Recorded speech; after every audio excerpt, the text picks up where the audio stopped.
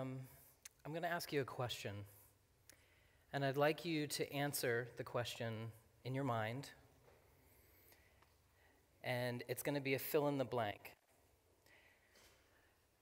And you just answer it to yourself and be as quick with yourself. The first thing that comes to mind is the right thing. Here's the question. If I could change something about my body, I would change blank. You got it right. You got it right the first time. If I could change something about my body, I would change blank. I am transgender. I was born female, and I transitioned into the man that you see before you. I grew up in Bridgeton, Maine, and I ran around with the boys in the neighborhood with my shirt off until I was 10 years old. My mother had a fit. We started feuding with girl clothes when I was 3 and 4 years old. And she asked me to put on a girl's bathing suit top when I was about 10. First time I was ever separated from the boys. I started having crushes on girls. I thought that that was my thing.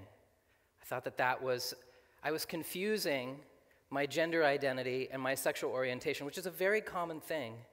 For people who are trying to discover who they are, they get those things mixed up. And just to clarify, sexual orientation is who you're attracted to, and gender identity is how you feel about your body. Two separate subjects. But when I was 19, I came out to my family, and I told them that I like girls. And that made me feel better for a little while. I thought that was my thing. I thought that that was my thing. But there was still something bubbling underneath that I couldn't quite put my finger on. 10 years later, I was at a community forum in Auburn, Maine, and my favorite author, Les Feinberg, who wrote the book Stone Butch Blues, was going to be speaking. The man who got up and introduced him, his name was PJ. PJ shared some of his story, and let me tell you, talking about storytelling today, PJ's story was so important to me. It is so important to share our stories with each other because it allows us to feel like we exist. We see ourselves in somebody else. We feel like things are possible. That night, PJ shared that he was a transgender man. I had never, to that day, met another transgender man. I had never seen myself before. And that night, I was blown away. I remember walking up to him afterwards, and after he made his introduction and after the author spoke, and I said, I could relate to your story. And he invited me to a support group called Yankee Boys. That night, driving home, I had this enormous crashing inside my heart in the best way that I had finally seen myself. And all I could say was, that's me, that's me, that's me.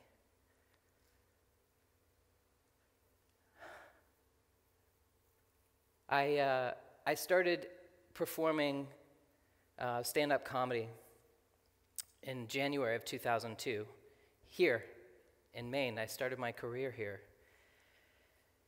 And I first came out on stage as queer. People thought that was a punchline. I became more comfortable in who I was on stage. I started to share my story more and more, became more comfortable. And 2 years into my career, I came out as trans on stage. But to the outside world, I still looked like a butch dyke. People thought it was my shtick that I was trans.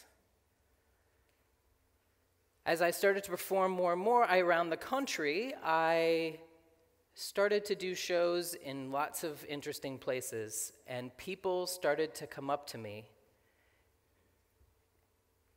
and say that they could relate to my story. Non-transgender people started coming up to me and telling me that they could relate to my story. I thought in the beginning, when I met PJ, that I was the only one. Even though I had met PJ and I had seen myself for the first time, I had this overwhelming sense that I was the only one on the planet that had ever felt this way about their body. And then I was in a comedy club in Nashville, Tennessee, this place called Zanies. Some woman came up to me and said, You know what? I've always had discomfort in my body around my femininity and my shape. Another guy came up to me and said, I wish I could grow my beard thick like yours. So butch.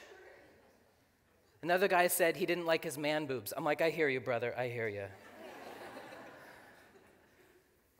Where I once thought that I was alone, I was now looking around every room. Not just inside this room, but outside this room too. I was thinking, you know what? No one inside this room and no one outside this room feels 100% okay about your body in direct relationship to your masculinity, your femininity, and your gender. And if you do, then you're the weirdo.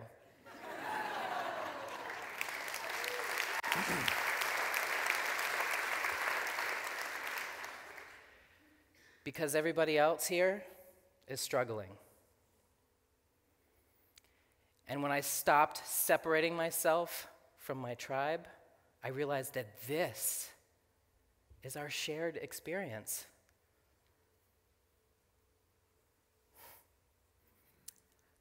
I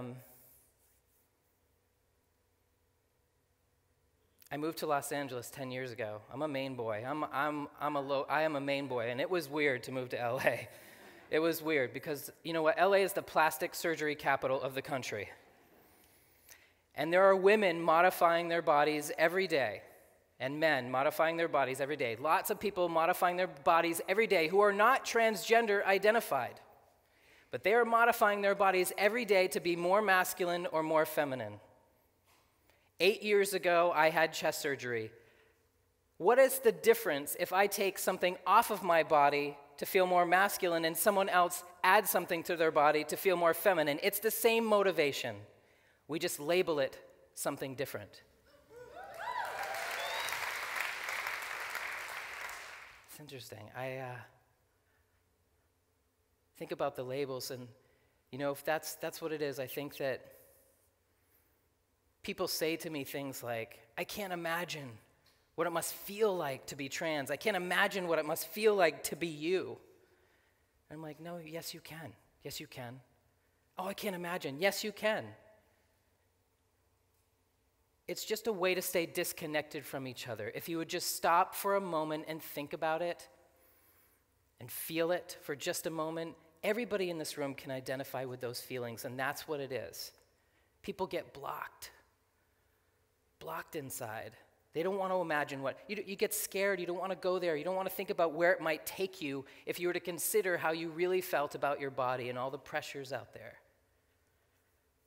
You can imagine. I'm going to give you credit because I know that you can conjure those feelings pretty easily. And that's what it is.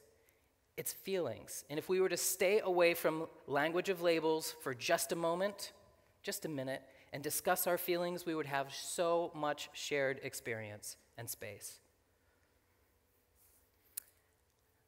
I think about Caitlyn Jenner coming out, everybody discussing all of her surgeries.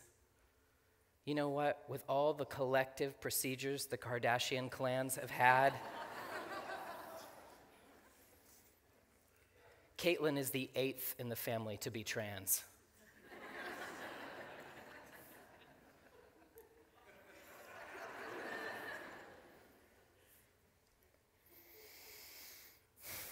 You guys remember the question at the beginning?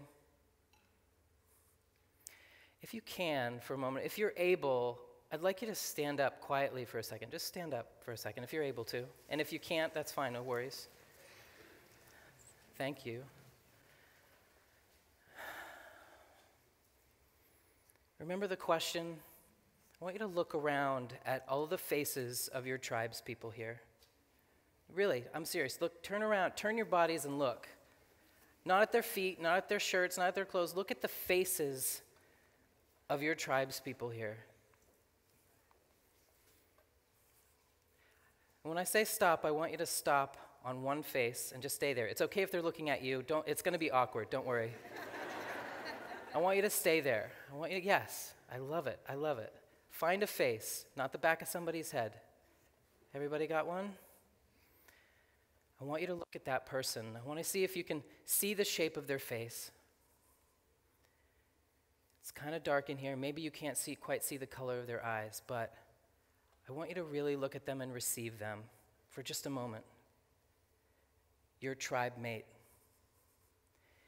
And remember your question and answer of that thing that you would change about your body if you could. And now I want you to imagine what their answer might have been. Can you feel it? Maybe what their answer was? Do you remember yours? Can you feel them merging? Doesn't everybody feel a little bit trans?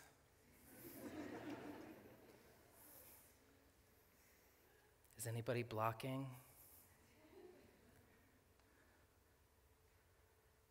Look at them.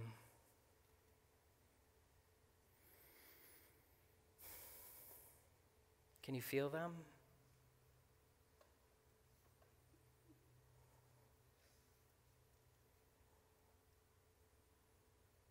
Thank you. Thanks. Thank you. Thanks.